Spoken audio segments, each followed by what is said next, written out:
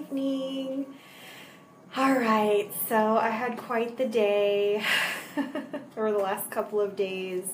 Used reverse for the first time yesterday morning, and according to the schedule that comes with it, you only use it every other morning for the first week. Don't use it in the evenings.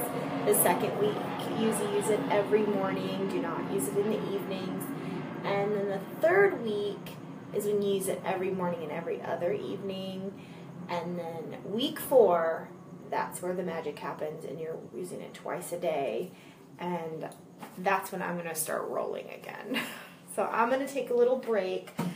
I'm going to jump back on the Soothe bandwagon while my skin gets used to the reverse, which feels and looks amazing. I forgot to mention on my lunch break that my daycare provider actually commented, and she doesn't know that I've been doing anything, but after using the reverse yesterday morning, and I guess rolling, probably contributed, but this morning she was like, "Liz, what are you doing? Your skin feels or looks really good." And I told her, "It feels good too. I've been using this needler thing."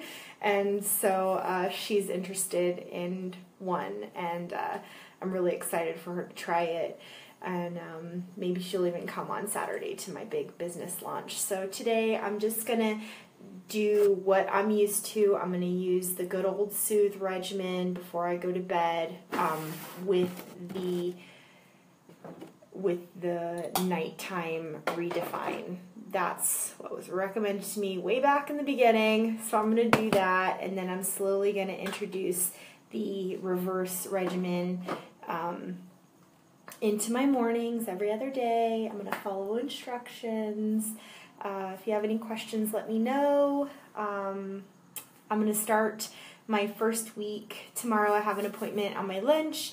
We're going to, I'm going to basically do some conference calls, and I'm going to get used to doing all this. So this training has been really exciting. I'm learning a lot. I still have a lot to learn, but progress, not perfection, right? That old saying. And it really does apply to all areas of life. All right, good night, and I'll talk to you later. Bye.